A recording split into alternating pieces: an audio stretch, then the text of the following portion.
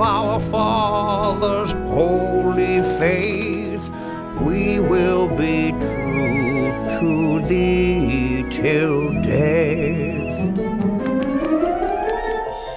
Hello, hello. What's this then? It smells like cookies, Luther. Chocolate chip, I'd say.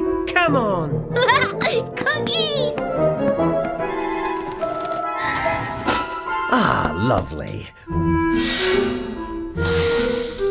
We'll just set these out of harm's way, if you know what I mean. It means us. For a spot of tea, what?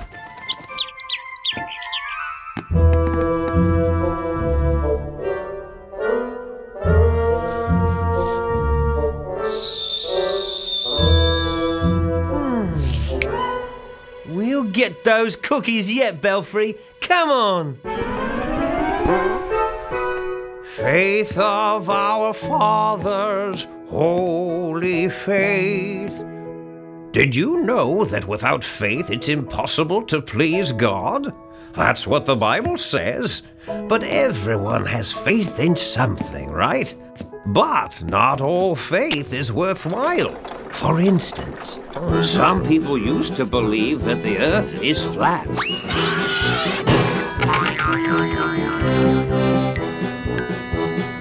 Others believe that UFOs are watching us.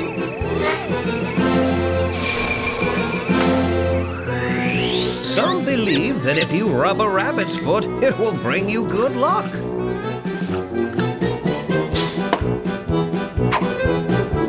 Strike one, strike two, strike three. Faith in these things is not pleasing to God, but is there a faith that does please Him? Yes, there is. Abraham had such a faith. Let's take a look.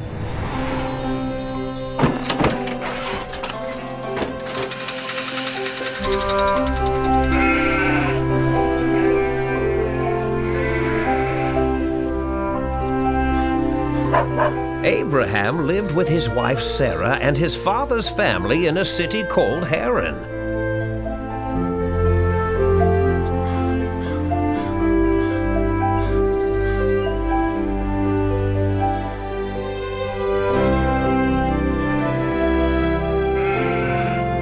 One day, God told him to leave his country and to go to a land that he would show him.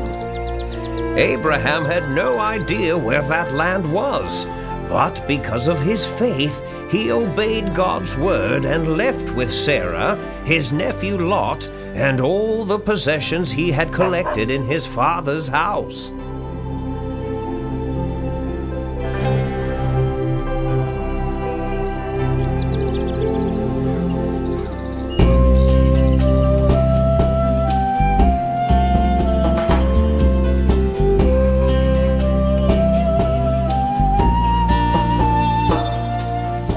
The land that God led him to was called Canaan.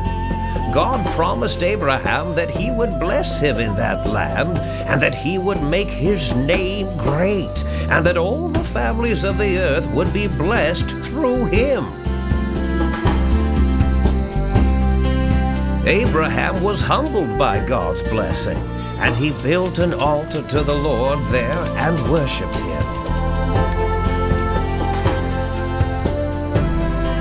God appeared to Abraham in a vision one night and told him that his descendants would be as numerous as the stars in heaven.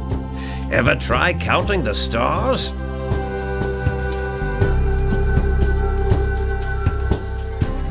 What is amazing is that Abraham and Sarah had no children when God made this promise to him.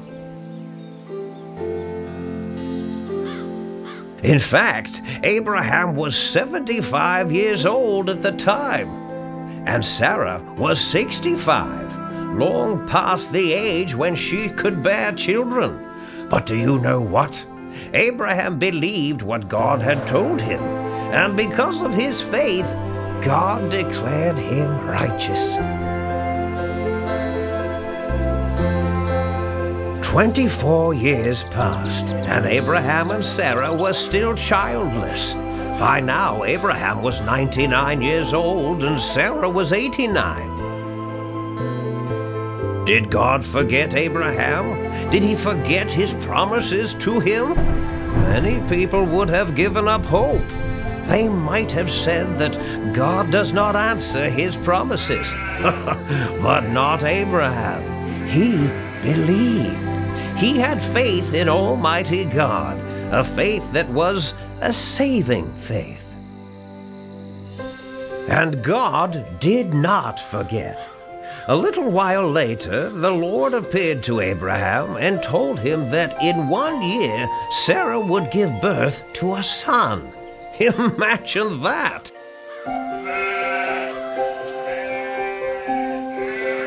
One year later, God rewarded Abraham's faith, and Sarah gave birth to a son, Isaac.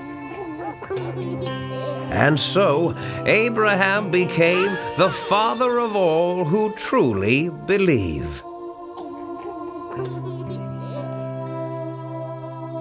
So you see, God was pleased with Abraham's faith, and because of it, God made him righteous. Because of what Jesus did, God offers salvation to us as a free gift. But we must receive this gift by faith, just like Abraham. Amazing, isn't it? Theo thinks he's outsmarted us by putting the cookies on a top shelf. This'll show him, Belfry. We'll just fill up this balloon with steam from Theo's tea kettle, float up to the shelf, then haul in all the cookies we can eat. Piece of cake! I don't know about this, Luther. You of little faith. Come on. I've got faith this isn't going to work. Dum-dum-dee-dum. La-la-la-la.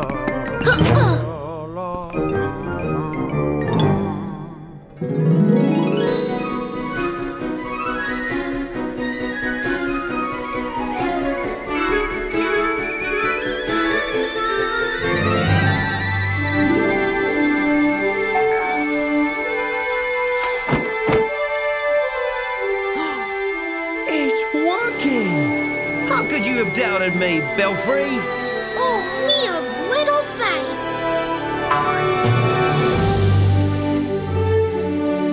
All right, Belfry, get ready to haul in those cookies. Cookies!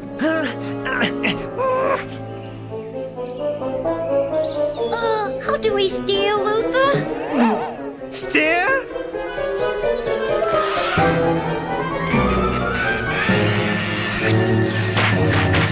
I think we need more faith, Luther. What we need are parachutes.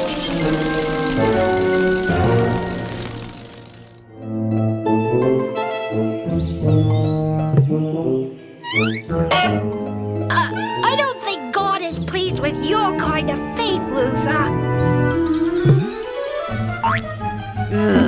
I'm not too crazy about it either.